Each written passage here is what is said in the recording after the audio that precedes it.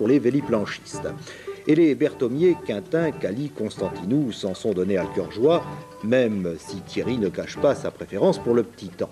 En bonne compagnie, on remarquait, vous l'avez vu il y a quelques instants, Christine Postal, qui allait jouer les destroyers un peu plus tard en pulvérisant la planche de Jean-Louis Colmas. Chez les légers catégorie open, Michel Berthomier l'emportait devant Michel Quintin, chacun des deux hommes ayant remporté sa manche, mais la deuxième manche était prédominante, donc victoire de Michel Berthomier devant Michel Quintin. Le troisième est Charles Cali et Christine Postal ex aequo, troisième donc, le cinquième Thierry Constantinou. Chez les moins de 19 ans, Christophe Grondin a remporté les deux manches. Il précède Yves Pirard et Vincent Blouin. Chez les lourds, revoici Erena Matteau après 3 ans d'absence. Deuxième, Jean-Louis Colmas, contraint à l'abandon après abordage. Alors que vous voyez ici le virage à la bouée, en tête Michel Quintin devant Michel Berthomier.